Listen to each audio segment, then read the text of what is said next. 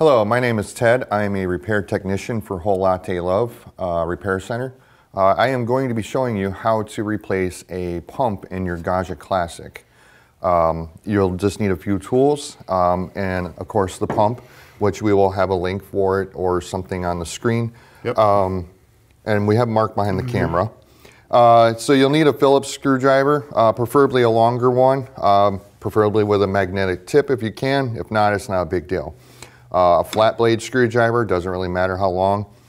I use this little pick. I'll get to that eventually and show you what I use it for and explain. If you need to find something else to use, that's fine. A couple of zip ties.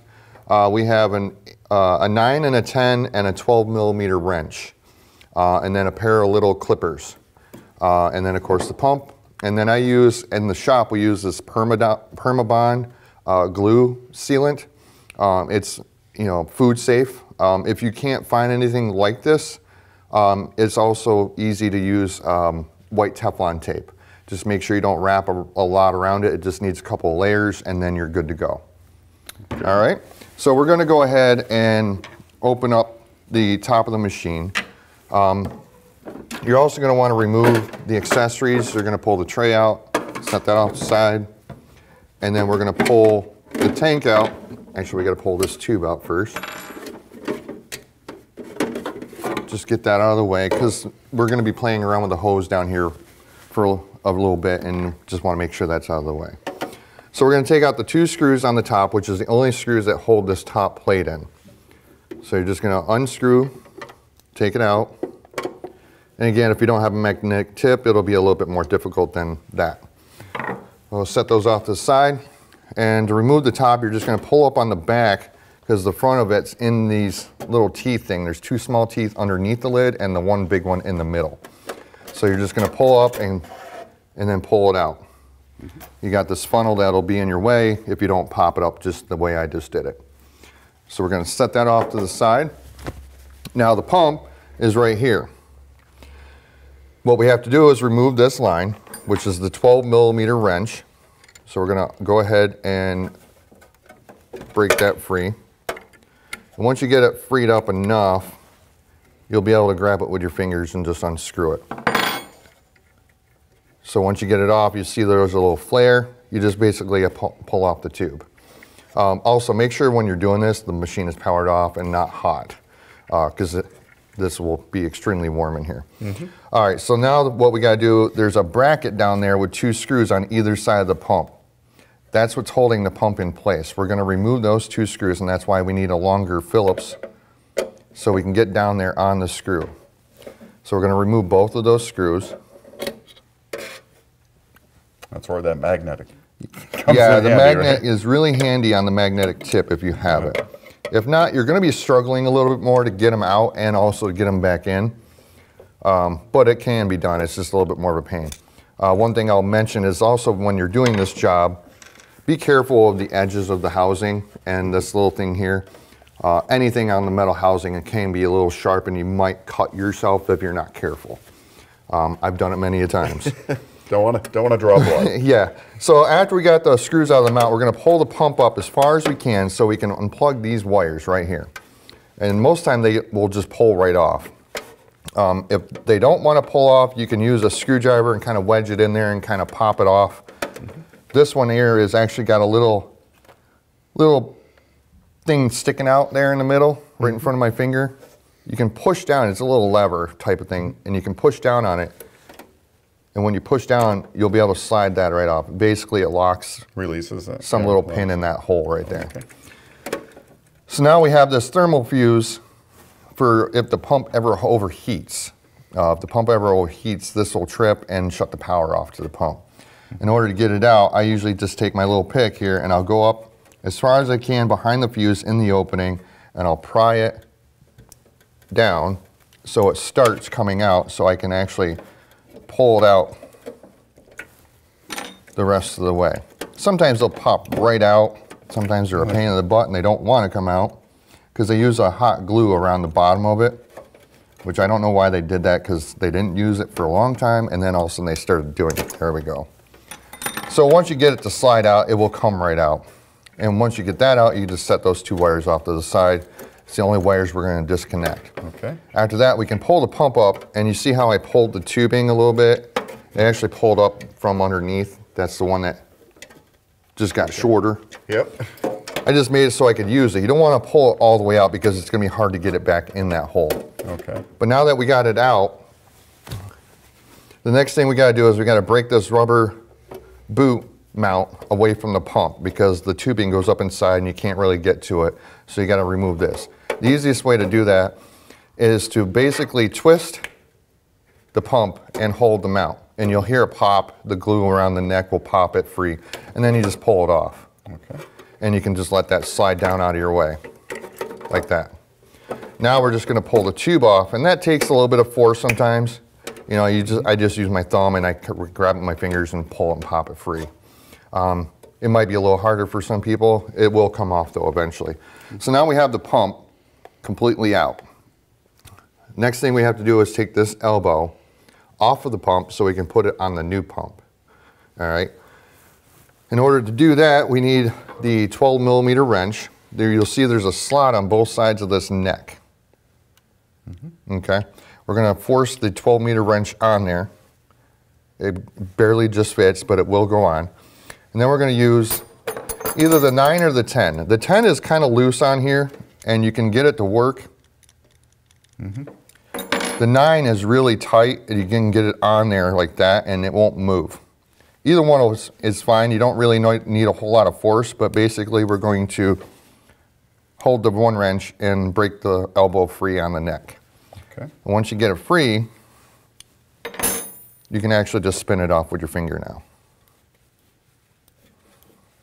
So now we got the elbow off. We would put it on the new pump. The new pumps will come with a cap on the neck and a cap down here. And this one usually is a little bit more of a pain, so I'll use my flat blade screwdriver and kind of just wedge it off and around. There you go.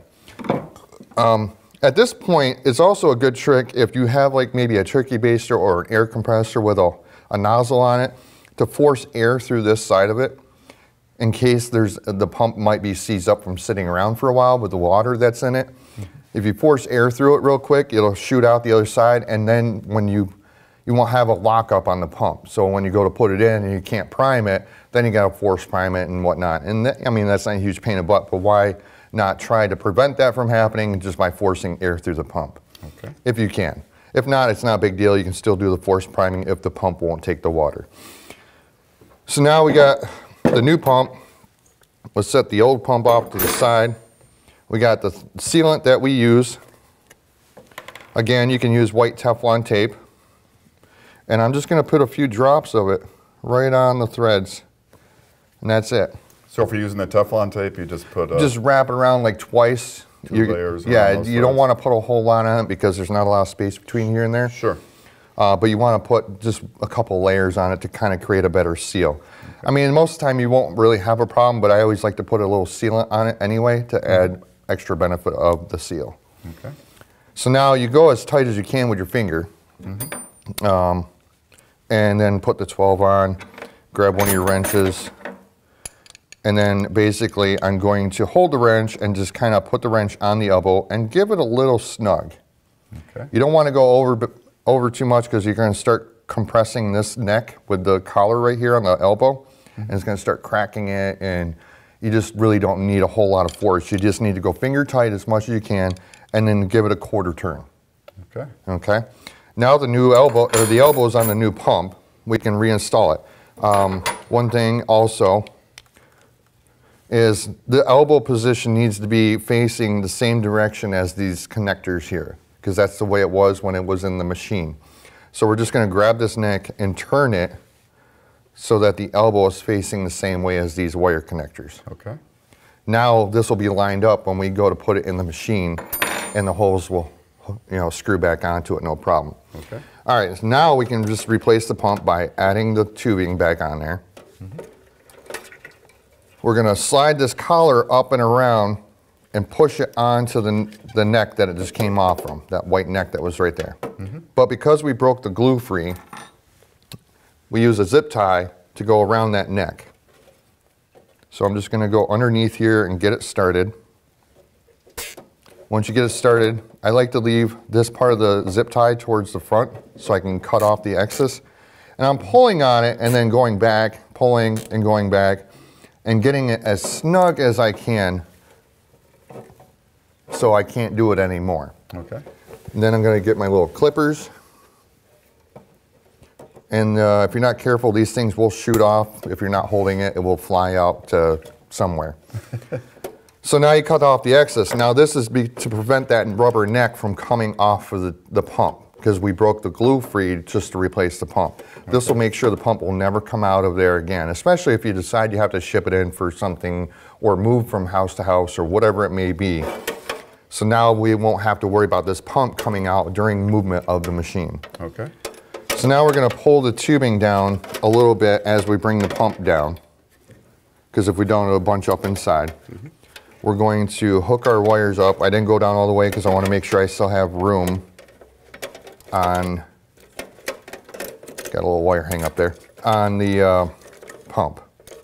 So basically there's a little holder here and there's a slot that you can push the fuse back up into. And you don't have to glue that? No, you don't have to glue it. It never comes out anyway. Okay. And then you take that one wire, which is the same side where the fuse is, the silver one without the cap, a little white wire. Just push it on there. And then we're going to grab the other wire that we took off and push it onto that one. So the order of the wires does make a difference there? It does. The fuse is on this side. Okay. So I always remember to hook this wire up on the same side as the fuse. Great. And then the other one, of course, goes there. Okay. So now we got the wires hooked back up. We can drop it down in there, you know, pull a little excess tubing to make it a little bit easier. And now we're kind of in position. Now we just take our two screws that we took out, and magnetic tip comes in handy again. And you're going to kind of line it up. You can see the hole right there on the bracket below. And you're just going to start that one.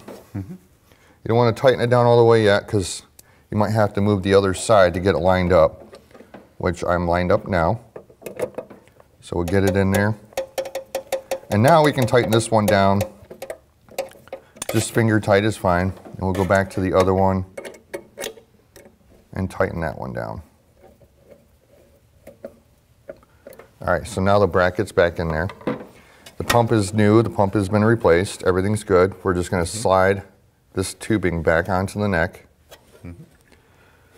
And then take our nut and start threading it on until we can't turn it anymore with our fingers. Right there is pretty much as far as I can go. Okay. And then we're just gonna take the wrench, 12mm wrench, and we're gonna hold the neck and just kind of go until it stops.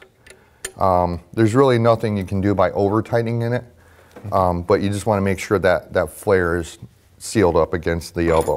Okay. So now, that's that. And the last thing I like to do, the pump flops around a little bit, so if you're moving the machine around a lot and it gets dropped or whatever, the funnel can hit that, the top of it. So I'll just run a zip tie around this bunch of wires, if I can get my fingers to work with me backwards.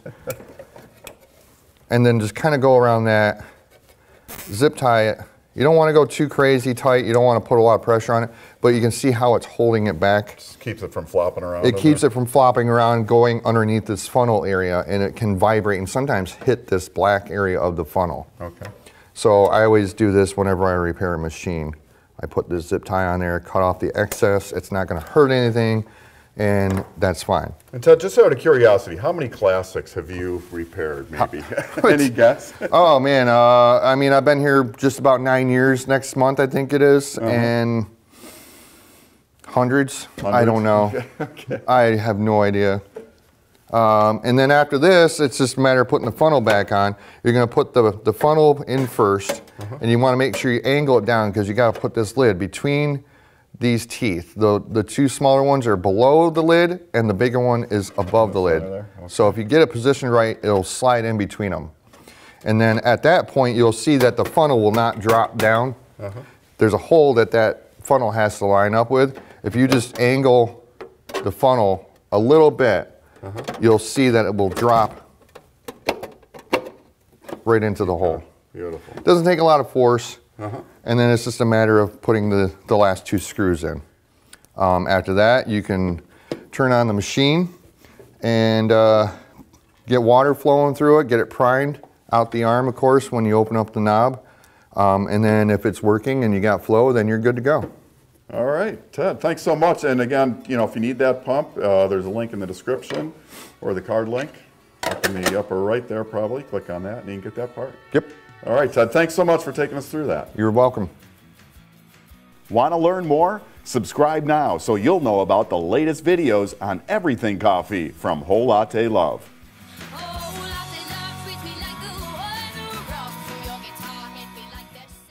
Hello, my name is Ted. I am a repair technician for Whole Latte Love Repair Center. I am going to be showing you how to replace a pump in your Gaggia Classic. You'll just need a few tools and of course the pump, which we will have a link for it or something on the screen. Yep. And we have Mark behind the camera. So you'll need a Phillips screwdriver, preferably a longer one, preferably with a magnetic tip if you can. If not, it's not a big deal. A flat blade screwdriver, doesn't really matter how long. I use this little pick. I'll get to that eventually and show you what I use it for and explain. If you need to find something else to use, that's fine. A couple of zip ties. We have a 9 and a 10 and a 12 millimeter wrench. And then a pair of little clippers. And then of course the pump. And then I use, in the shop, we use this Permabond glue sealant. It's, you know, food safe. If you can't find anything like this, it's also easy to use white Teflon tape. Just make sure you don't wrap a lot around it. It just needs a couple of layers and then you're good to go. Okay. All right, so we're gonna go ahead and open up the top of the machine. You're also gonna wanna remove the accessories. You're gonna pull the tray out, set that off the side, and then we're gonna pull the tank out. Actually, we gotta pull this tube out first.